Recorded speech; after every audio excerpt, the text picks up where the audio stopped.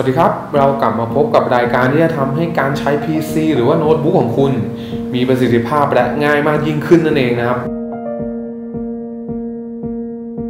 Windows 8.1 นะครับมีหลายๆคนบ่นกันเหลือเกินว่า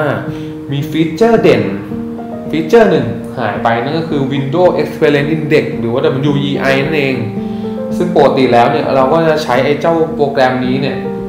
เขาเรียกว่าใช้วัดประสิทธิภาพเบื้องต้นของ PC ของเรานะพวกการ์ดจอ CPU RAM อะไรทั้งหลายซึ่งเรามาดูกันว่าใน Windows 8.1 เขาหายไปไหน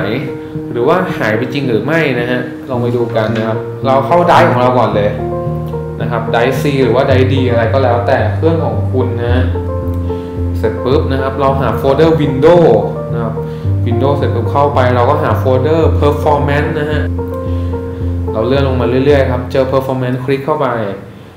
อีกหนึ่งครั้งครับจะเจอ data store นะครับพอเข้ามาหน้าต่างนี้แล้วเนี่ยเราจะพบกับไฟล์ต่างๆมากมายให้เราหาคำว่า formal assessment initial นะฮะซึ่งในที่นี้เนี่ยอยู่ด้านล่างสุดนี่นะครับเสร็จปุ๊บเราก็รอช้าอยู่ใยฮะเราดับเบิลคลิกเข้าไปเลยพอดับเบิลคลิกเข้าไปแล้วเนี่ยมันจะมาโผล่หน้า Internet Explorer ของเรานั่นเองนะครับพอ Internet Explorer ขึ้นมาเนี่ยเห็นไหมฮะนี่ครับคุ้นเคยไหมฮะนี่ครับขึ้นมาแล้วครับ Windows Experience Index อาจจะมาในรูปแบบของแปลกตาหน่อยนั่นก็คือเป็นรูปแบบของ Text ธรรมดาต่างจากรุ่นก่อนๆที่เป็นกราฟิกดีไซน์สวยงามมากนะครับแต่ว่าเขาเรียกว่าสเปคหรือว่าข้อมูลยังครบถ้วนเหมือนเดิม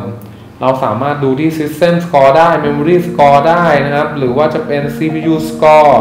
Graphic Video Score ต่างๆมากมายนี่ครับข้อมูลก็ยังอยู่ใน Windows 8.1 ของท่านครบถ้วนนะฮะ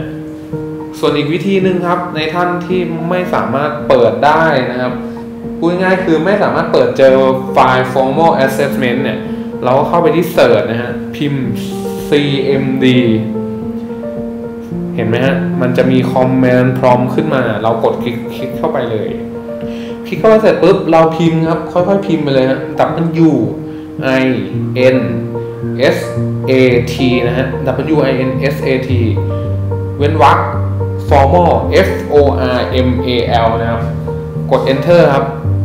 ระบบก็จะรันไป 1-5 นาทีนะฮะซึ่งหน้าต่างเด้งขึ้นมานี่ครับหมายความว่ากำลังรันอยู่นะฮะพอรันไปเรื่อยเสร็จปุ๊บพอระบบรันเสร็จเรียบร้อยแล้วมันก็จะปิดไปแล้วคุณก็จะพบกับไฟล์ formal assessment แน่นอนแล้วก็ทำวิธีเหมือนเดิมครับตามอย่างขั้นแรก